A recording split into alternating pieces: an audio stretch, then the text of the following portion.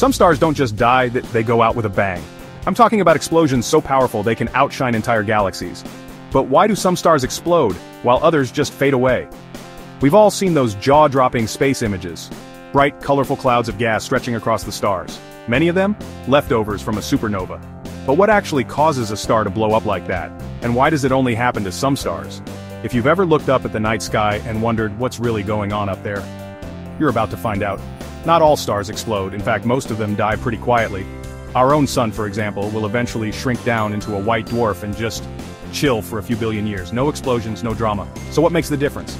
Why do some stars quietly fade while others go full Hollywood action movie and detonate in a cosmic fireball? It all comes down to one key thing: mass. The more massive a star is, the more fuel it burns, and the faster it lives its life.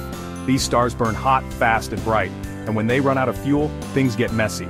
Inside a massive star, there's a constant tug of war. Gravity tries to crush the star inward, while nuclear fusion pushes back outward. Fusion creates energy, and that energy holds the star up against gravity. But eventually, even the biggest stars run out of fuel, and when the fusion stops, gravity wins. In a split second, the core of the star collapses. We're talking about something the size of the sun getting crushed into something the size of a city. The pressure becomes insane. This sudden collapse sends a massive shockwave outward, blasting the outer layers of the star into space. That's your supernova. It's not just a giant explosion, it's one of the most violent events in the universe. And it doesn't just destroy, it also creates. Supernovas forge elements like gold, silver, uranium, and more. Everything heavier than iron in your body, made in a supernova. Without exploding stars, there would be no Earth, no us, and definitely no shiny jewelry. But here's the twist.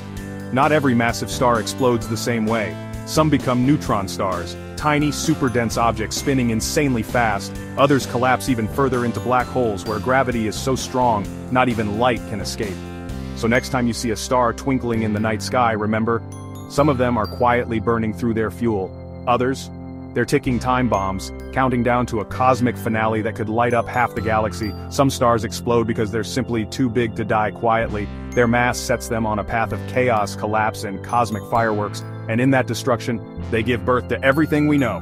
Hit subscribe and watch the next video for more space stuff that'll blow your mind.